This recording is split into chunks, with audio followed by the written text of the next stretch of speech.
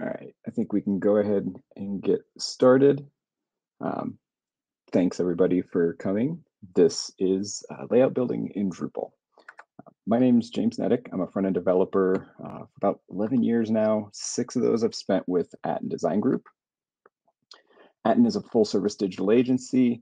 We provide award-winning user engagement strategies. We build responsive websites and accessible websites. We work with the open source community, primarily in Drupal, but also in WordPress, React, and Gatsby. We are founded to serve mission-driven organizations, and for the last 20 years, we've worked with some of the most amazing mission-driven organizations in the world. What we like to say is that we seek to do work that matters. So I do have the chat visible, so if you have any questions, feel free to drop them in there. I'll try to kind of keep an eye on things and address them as things come up, but there'll be a QA section at the end as well. So what to expect for this talk? One of the things that we'll go ahead and look at is an overview of the modules that are available, the APIs that exist in Drupal behind building layouts, and then we'll take a look at some of the design best practices and some lessons learned when working with some of these tools for a little bit of time now. So the tools, what are the options that we have now for controlling layout in Drupal? Now, this talk's going to mainly focus on Core's layout builder, but I did want to kind of give a broad stroke of other options that are available. And the nice thing is because there's a lot of overlap, a lot of the concepts that we're going to talk about will be pretty transferable from Core solutions to Contrib solutions. And that's all in thanks to the Layout Discovery API. The Layout Discovery API is a Drupal core API, and it's basically the foundation for all of this. It provides, as the name implies, the central API for all of this.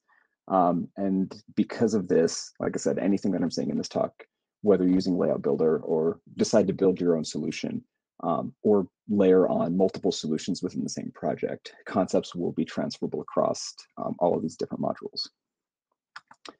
Next, we'll look at Layout Builder. We'll look at some of its pros. It's the Drupal core solution. It lives at the view mode level in Drupal. So this is basically where you go to the manage display screen inside of your Drupal site, and you can, through a drag and drop interface, place blocks and place fields into whatever layout regions that you want. And we'll kind of see some of this here coming up. The nice thing about this is because it exists at the view mode level, we're able to provide sort of default layouts for, say, all of the pages of one content type. But then it also allows us to, depending on the permissions of your user and what you want to grant them, allow for per node overrides. So you have, say, blog posts that are going to look all the same, but maybe a marketing manager wants to come into a specific blog post and switch some columns around or add in some more promotional content to a sidebar, things like that. Those things are really easy to do in a drag and drop interface per page. And the nice thing about that is because it's all sort of wrapped inside of Core, it allows for doing something that I think used to be kind of challenging in Drupal, and that's for intermixing of all different sort of data structures within Drupal. So you could have a sidebar that contains other fields from your content type, blocks from your global block repository. You can drop a view in there, or you can embed other embeddable content all within the same interface, which before was challenging. We could use extra fields or display suite, maybe some twig templating hacks. This just kind of exposes everything kind of as a first-class citizen within your template. And it's kind of worth noting that it follows a very Drupal blocks system. So you can think of your layouts as having regions. We'll see that here in a bit. Every piece of content that you place within them gets sort of passed through Drupal's block templating system. So it's treated as if it's sort of a Drupal block in that sense. Some of the cons. In my experience, I think the authoring experience can be a little tricky to navigate and could be improved some. I do think that's kind of a tricky thing as well, because it is looking to replicate custom designs and custom front-end themes. And a lot of the times, we as themers might accidentally do something that breaks some of the authoring experience. So I think with any of these solutions, there's going to be only so much they're going to be able to do kind of out of the box. But I do think there's some improvements that could be made, and I've definitely accidentally broken the authoring experience before. So it's definitely a challenge to get right for sure. I do think that it needs to be reined in some, and we'll kind of take a look at how to do that with the helpful module section coming up. But another issue I've seen is that the global blocks. So if you have a block that you've created that's available site-wide and you place that within a layout builder page, the Drupal contextual links to edit everything is they're missing currently, and there's an open issue queue where that's being discussed on how to best do that and why that's currently the way it is. And then this is a very developer-centric tool. I think if you really want to start getting involved into how to customize layouts and provide a really honed-in authoring experience for your clients, it can require some fairly custom PHP code, which if you're solely in the front end can be kind of a daunting bit of overhead. Again, looking at some helpful modules. One of them that I think is just a must is layout builder restrictions. When I said initially that layout builder kind of exposes everything as something that can be placed within a layout, anything that Drupal is aware of, I literally mean anything. Any field on your content type, any view that's been created, any block that's been created. And so what that means is you can end up with a sidebar of options that looks something like this. And just the fields on the content type alone are a bit daunting. I mean, we're talking about fields that a normal content author isn't going to need to know or care about, like the ID of the page or the promoted to front page checkbox. Like those are things that are only going to serve, there might be an edge case where those are relevant, but I think for the most part, that's just going to be confusing for content authors. So layout builder restrictions allows you to, per view mode, determine which layouts are available to content authors and which pieces of content are allowed. Taking an interface like we just saw and turning it into something like this, where we have distinct entity browsers or distinct blocks that we've allowed users access to. Entity browser block with an additional patch that I'm hoping to get committed here shortly is another really handy one. This is really good for if you want to embed other pieces of content. Media is a great example, but really any entity, any content entity within Drupal. This allows you to use the entity browser module and give a really streamlined interface for browsing sort of the existing repositories of content that exist within Drupal and then embedding those and then allowing for the user to pick which view mode it's viewed as. And then the last one is moderation sidebar. One thing I've been doing on a lot of projects recently, whether it uses Layout Builder or not, is just eliminating the Drupal tabs in favor of moderation sidebar. I think tabs have always been just kind of a challenging thing to fit into custom designs and have it kind of look sort of cohesive. So kind of taking all of that out of Drupal is nice. And by enabling moderation sidebar, you get in the Drupal admin taskbar just this little tasked and published option. And if you click that, you get a little slide out window that all of your edit, delete, revisions, layout tabs, all of those things become available in there. So it's just kind of a nice way to get the front end looking a little bit closer to what people will see when they click save. The next module that I want to look at is layout paragraphs. And this is a module, full disclaimer, that's being developed by @design group.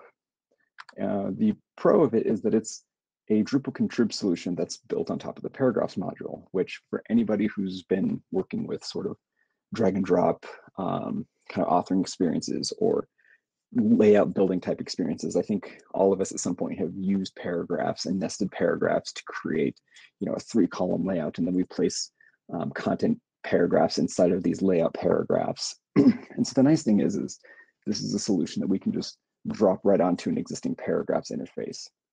We're not going to have to rework anything, and it's designed to be pretty plug and play with anything you have already set up. One of the things that I really like about it as well is it's beyond just the layout building component of it.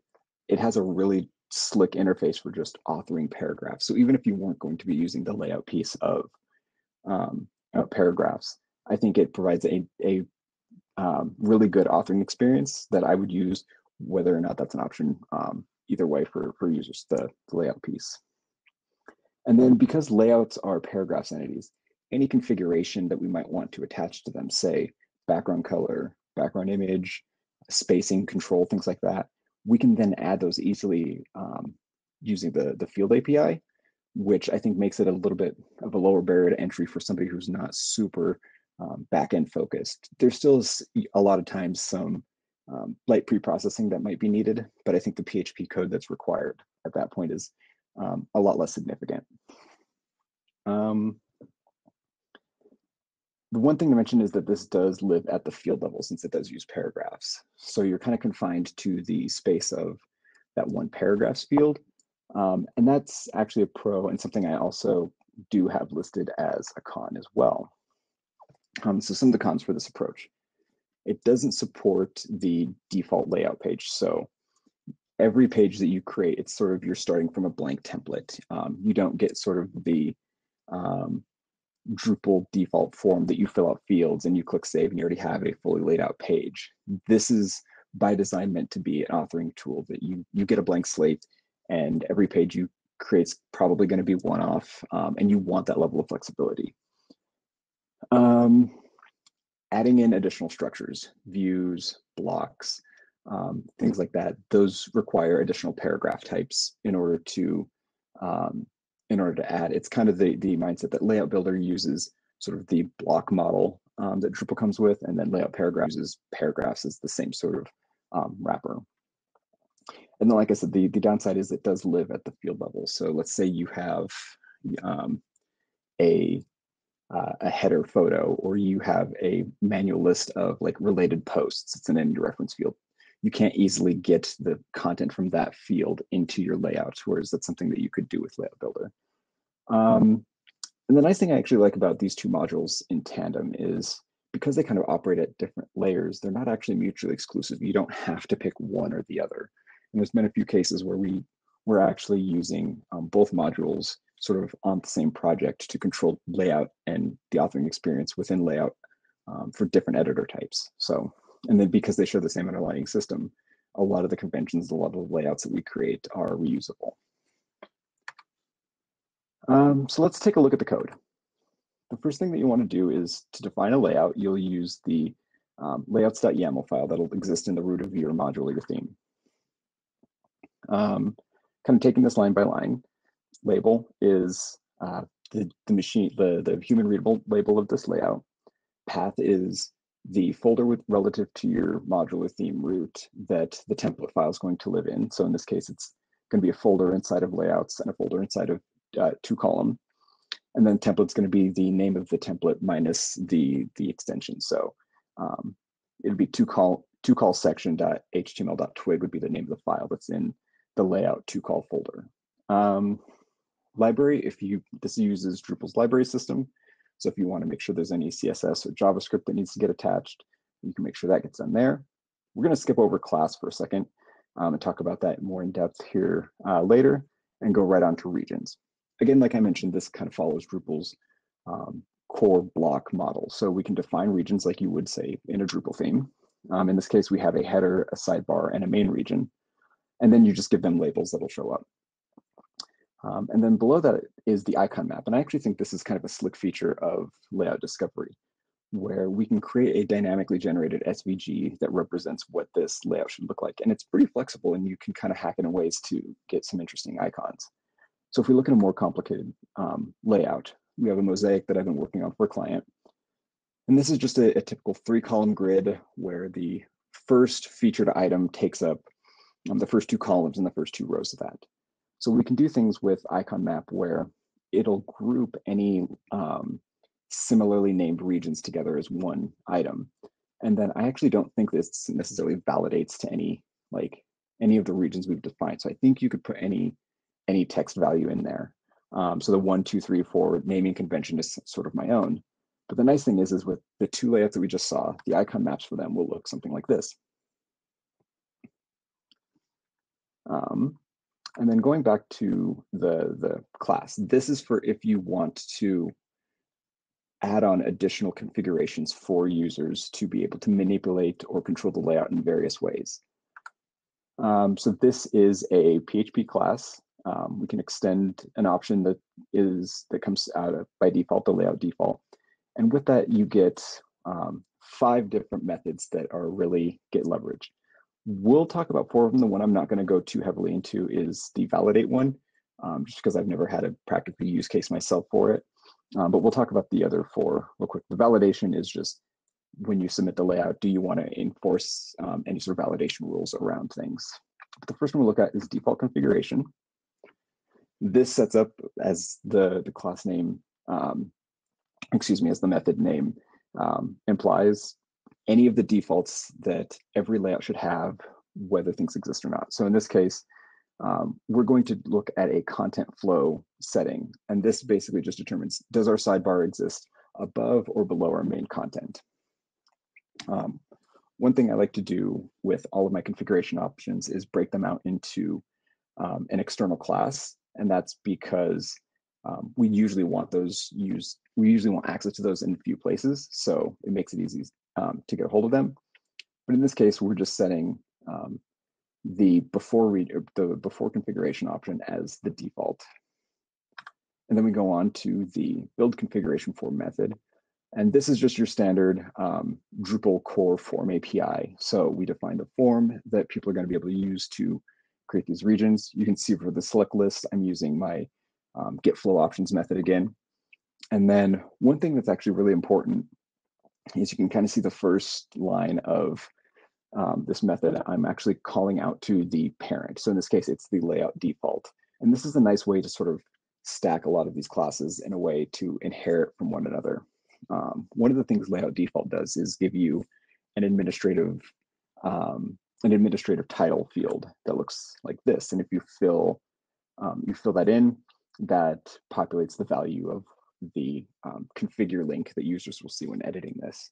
So if we didn't actually have that call to the parent method, then we'd lose access to that field, or we'd have to recreate it ourselves.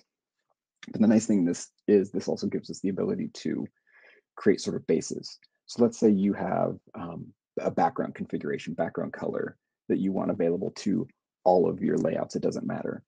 You can create that as a base and then just extend that constantly and make sure that if you make a change to the background color options, it's going to cascade into all of your layouts on the site. The next one we'll look at is the submit. This one's pretty straightforward. This saves any configuration to the layout. So in this case, we're saving the content flow setting from our form state, and we're saving that to the layouts configuration object. And then the last one we'll talk about is build. And this is sort of, really this is optional if you don't need to do any sort of rendering.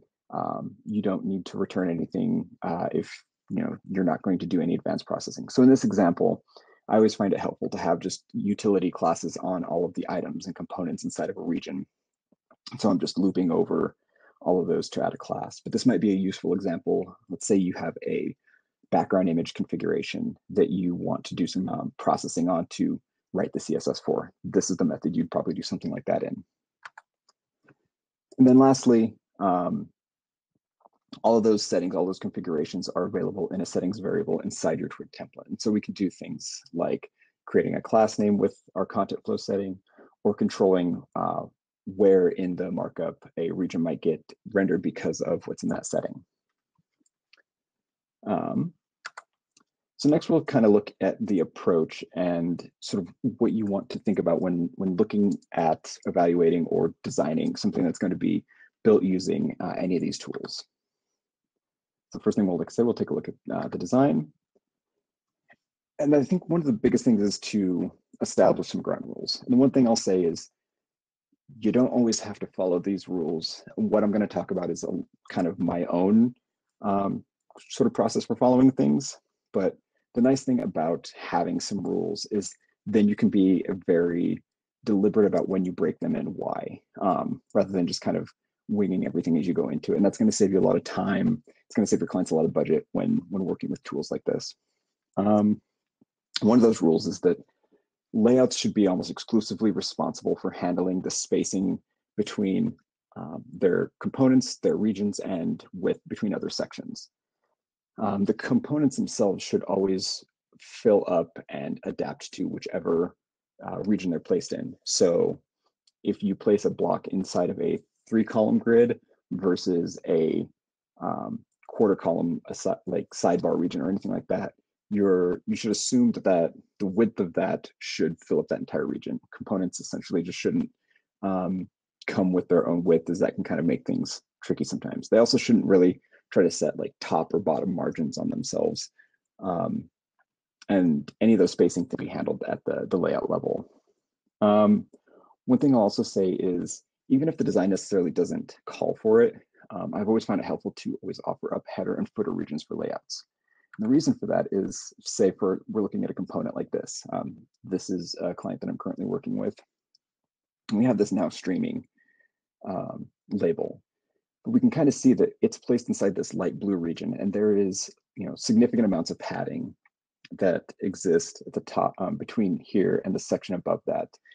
And so this goes back to that controlling spacing concept, where we want to make sure that we can make sure that the header is grouped logically with the content that it's supposed to go within. If we didn't provide that inherently as part of the layout, a user might be tempted to see this as like maybe a one column layout and we'll add a new section, but it's going to be significant. There's going to be a lot of spacing between that now streaming and the content it goes with. So just making sure that that's a deliberate feature in most of your layouts. In my experience, is something that's usually asked for. And so just something to kind of think about. And then, and this one is definitely probably a rule that I like, but I would not enforce on other people. But I try to stick to using Layout Builder for the full view mode alone. And then lower view modes, teasers, cards, any of those other things. I personally like to have a lot more control in terms of the templating and the markup that I can just handle in Twig. However, the full view mode is, I think, where users and myself want a lot of that easily drag and drop experience, and to easily swap out components at will. So those are some of the ground rules that I kind of go into this with. And then the next thing is, when I'm looking at designs, the question becomes, what should be configurable? Because you can take any design, dissect it a million ways, down to its super minute pieces, and create an interface around that is very cumbersome and confused for the users. So more layout options, it's going to require more configurations. All of these configurations, they start creating more variations, they start creating more things that you need to think through, and just it starts creating a lot more overhead. So as much of that as you can limit, I think, is going to be ultimately great for the client, because they'll be able to make sure that everything they're creating looks great, and it's a lot less overhead for you to manage as well. One rule that I kind of talk to clients about is, there's always going to be an instance where not every component might work under every layout, under every possible configuration. You might have a fairly wide teaser component that's going to look really bad if you put it inside of a 3-column grid, for example. And so one of the first questions I have is, are these rules that it's worth the time to hard code and validate and prevent from happening? Or can we kind of operate under the, like, you hit save and this looks really bad, it's kind of an indicator maybe this wasn't designed to kind of go here, and adjust your configurations accordingly, and just getting a feel for sort of what the content authors will be able to manage themselves. And so I think that's a good early conversation to have. And then what I'll say is, by far the thing that creates the most complication and has the most conversation is background colors and options. When looking at background colors and options, the first thing is will the component, or will the text of components still be accessible if the background color is changed? And to that point, I'll say, as much as we can restrict the background color to a set list of options gives us that control, rather than opening up just like a color wheel or a color picker setting. So if we look at a component like this, this looks really great, but if we were to change this to like a light blue or a white background, that text becomes really difficult to read, or near impossible in some cases. And so one of the conventions that I've been doing and working with our designers to kind of stick to is making components to essentially just a light or a dark mode. So in this case, you'd get white or you'd get black text and kind of nothing in between. and then making sure that our background colors are basically defined to exist in one of those. And in the configuration, this might look something like this, where you can see down at the last method there, all of my colors are prefixed with light or dark, and then that actually gets broken out and saved as a separate configuration option for the color mode for the layout in general. So if I go in and change the background color of this layout to light blue, it's going to switch it's going to add a class to the layout for the color mode, and then that's something that at least all of my components can then hook into and sort of adapt themselves accordingly. They can kind of look outside of themselves to the layout and change colors, change border colors, things like that as needed. One of the other things that we also kind of look at is for solid colors, do the spacing rules need to change depending on like their position to one another? So again, looking at another design example, we can kind of see we have three sections here. We have sort of the light blue section, and then we have two sections with a white background, the add and the 3-column layout. And those are just kind of sitting next to one another. And we can see that like the light blue section and the top of the add have pretty significant amounts of padding in between them. And that works because they are two different colors. But if you look at the add and the 3-column section below that, there is the padding between them has been significantly reduced. So we don't have just a sea of white or a sea of blue if those were both blue, and things start looking really weird. So those are things to kind of notice and have conversations early on about like, what are the rules? How should these be adjusted? And how do we factor those in, especially if we're also adding in background images as well.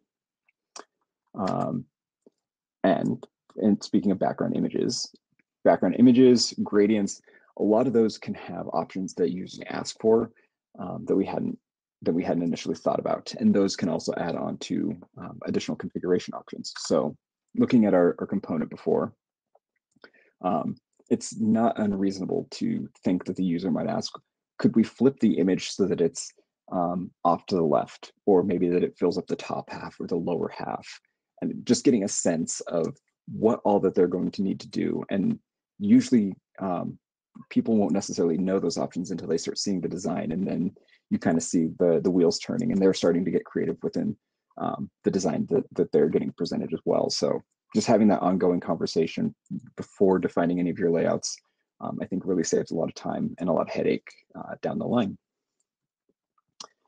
I think that one of the last things that we'll talk about is kind of understanding columns versus grids. And this kind of seems like maybe a straightforward distinction, but I think it's important to know that by default in a layout building system like this, it always assumes that you want sort of a very strict structure of just straight up columns. And so when looking at a design, you can see a grid layout and assume like it looks like columns. This might look like a 3-column layout, but you quickly realize that the content flow, especially when you start looking across breakpoints, gets tricky to actually do. So a traditional setup might be something like this.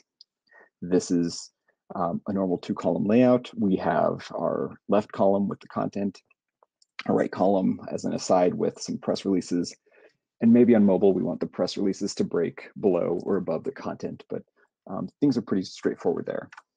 This would, the columns behind this essentially look like this. But a grid gets trickier. We might look at this and say, we just need to create a 3-column layout within Layout Builder. And that should be easy peasy. But that's going to create something that looks like this. And we know that whenever we start looking at the way that these grids will break on mobile, we have to consider the source control. So we're expecting something like this. The chaperone screening item is the first item. The pulled art quiz is the second item, and that's how they'll stack once you go down into mobile. But when you start breaking things into that 3-column structure that we were just looking at, we actually end up with a source order that looks like this. So in this case, our entire second column will break below our third column or below our first column, and the third column will break below the second. And again, kind of what I was talking about with the inclusion of a header and footer regions, this prompts users to start getting really creative in ways to try and accomplish things that they want to do. And depending on the rules of your layout, it might just either not look well, or it means you have to start creating a lot more complicated layouts to account for all of these scenarios. So in this case, you could maybe create like 2-3 column regions. But if your layouts by default have a lot of spacing, like mine tend to do, you'll actually end up with a lot of spacing in between each row. So one thing that I do is I'll usually create some sort of a grid layout. And as far as the regions go, this is just a 1-column region that has some CSS, usually CSS grid, to then lay out all of the blocks within it as a grid item. And then this was kind of a thing we were seeing in the render class, where I like to have at least one class on all of those blocks that I can do things with. And then the nice thing is it becomes really easy at that point to add in new configuration options. So if we want to go from a 2 to a 3 to a 4-column grid, you can add those settings, and it's a matter of seconds to give the users that level of control. And then, yeah, just some sort of general overarching ideas.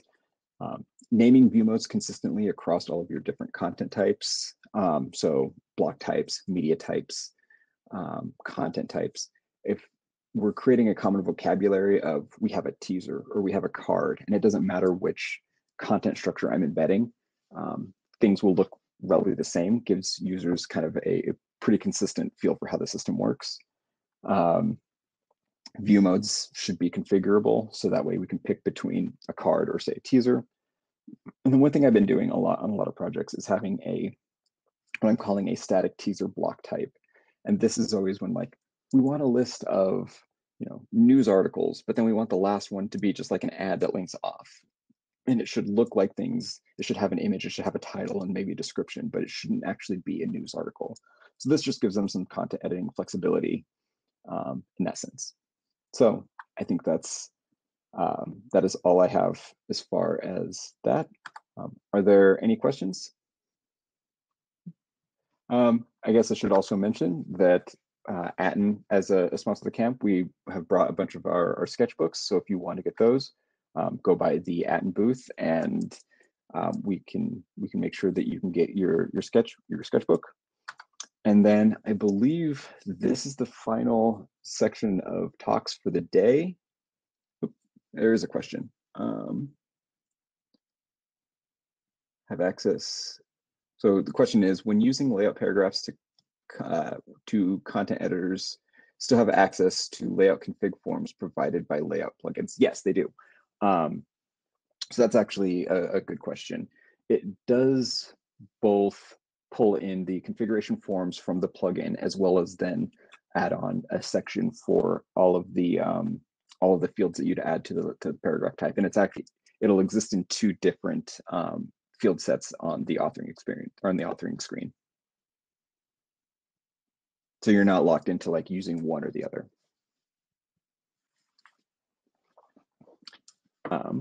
Anyway, what I was saying is, I guess I'm the last one for the day. So after this is the Bad Camp Happy Hour and the board game night. Any information about those is available on the Bad Camp website. And thanks everybody for coming. If there's no other questions.